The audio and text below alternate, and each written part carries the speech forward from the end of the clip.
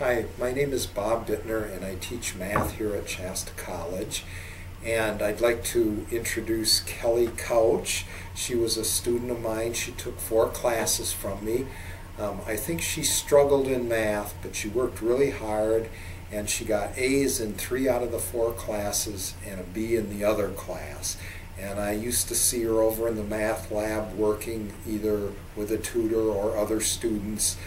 She attended class very regularly. She was a model student. So congratulations to Kelly for being nominated as the EOPS Student of the Year. Hi, I'm Candace Byrne. I teach English at the Tehama campus at Shasta College. And I'm going to talk about Nancy Tonemaker. She's been nominated for EOPS Student of the Year. I remember when Nancy came into class the first day, she sat in a back corner and she was visibly shaking and her voice was shaking, but what was really cool about Nancy was that she acknowledged all of that. She acknowledged her nervousness. She acknowledged how long since she'd been in school. And from the very first day, she was completely game to try every strategy that we did in class. She was such a risk taker that she became a model for all of the students in the class. She became a class leader. People would go to her for advice on what they were doing to help them with their own writing. And she ended up just to be a real star. I really respect that about Nancy. She never let fear stop her. She just moved right through all of her fears. And it's been such a pleasure for me to see her change her career goals and change her education goals. She really does deserve to be nominated as EOPS Student of the Year. Nancy, I'm so grateful that you've been in my life, and I'm so grateful to see you have this honor. I'm Carol Roop. I teach in the Family Studies Department.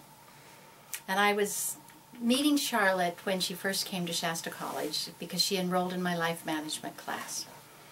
And in that particular class, I recognized right away Charlotte has spunk.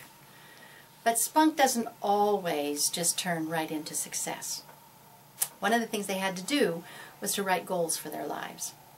One of the goals was to complete her major in family studies. Another goal, and there were a lot of them, but another goal was to work on her habit of hoarding. And she wrote those goals, set herself up for success. I have to tell you, this semester, I have Charlotte in her final fulfillment for the family studies degree. And I also have evidence that her goal to clean up her home and have her family over for dinner was met. I saw the pictures.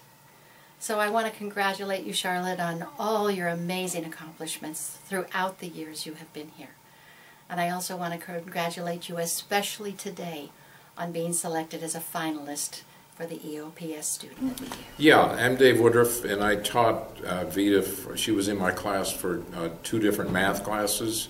She always sat up front, always a great sense of humor, always responded to questions that were put forth in class, did all of her homework, and just a general all-around delight to have in class. And I recommend her highly for whatever honor she's being considered for. Hi, I'm Andrea Williams. I teach business communications at Shasta College. Sonia Moss was one of my students a year ago. In business communications, if the students want a good grade, they need to add a lot of creativity to their business letter assignments. I found that if I read Sonia's before anybody else's, whoever I read after just paled in comparison. Sonia did that good of a job. She's the kind of student who really, really wanted to learn, not just to get a grade, but to learn how to be a good writer. So congratulations, Sonia. Marvin Apps, life science instructor. I'm very pleased to speak on behalf of Jennifer Jansen. A neat story in terms of community college philosophy, having to, after setbacks in life, find a new direction, which she did pursuing a medical field.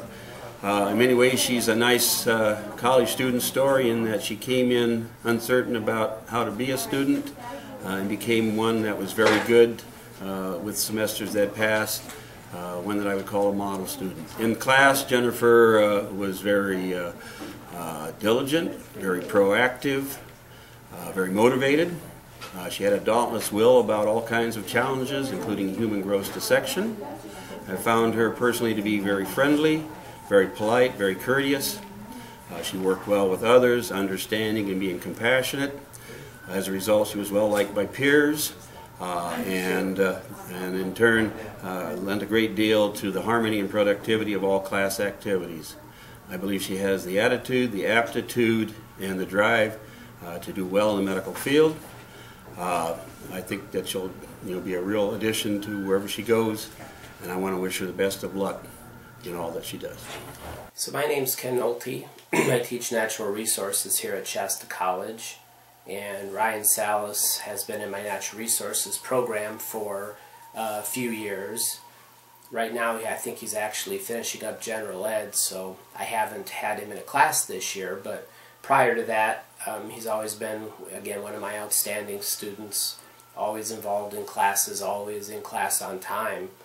But I guess the thing probably that I really want to focus on is how involved he continues to be with the Natural Resources Club. Even though he's not in our classes in this building as much as he has been, he's still been very active in the club, holding officer positions. He's one of the students that I know is always at every activity that we do, all volunteer activities that the club does. And so, again, he continues to be really active in our program. And he also just was awarded one of our Student of the Year, the Natural Resources Student of the Year. So I guess that's probably good support on how active he is overall with his interests and his major and in our program. So I just want to certainly congratulate Ryan for making it as a finalist for Student of the Year from Shasta College. Hi, I'm Leanne Westfall, and I'm with the College Connection program, and I'm an adjunct faculty in the Humanities Department. It is with extreme pleasure I get to tell Katie Brock, thank you for becoming a part of my teaching world. Katie is a student who came to the College Connection program at the end of her junior year. She might be one of the most organized students I've ever met. She has a plan, she has a vision, and she has the personality to go with it.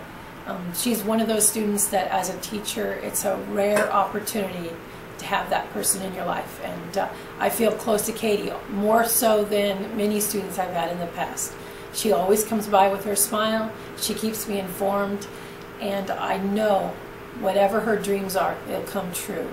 She knows how to seek help, and that is probably why she was chosen to be one of the finalists in the EOPS Student of the Year. Congratulations, Katie. Hi, I'm Lamone Waite. I'm here to talk about Breanne Sullivan. And Breanne just continues to impress me on a daily basis. When I first met Breanne, she didn't always take my directions like I intended them to be taken, and so we have some inside jokes laughing about what's 3 feet tall. But what I am really going to miss about Breanne is the fact that she really has taken ownership of our program. She's my right arm. She's always checking on things and worrying that things are getting done on when they need to be done, and just is really taking a leadership role in our department. So, Breanne, I want to congratulate you on being a finalist for the EOPS scholarship, and I wish you the best at Humboldt State. Hi, I'm Morgan Hannaford. I teach biology classes at Shasta College.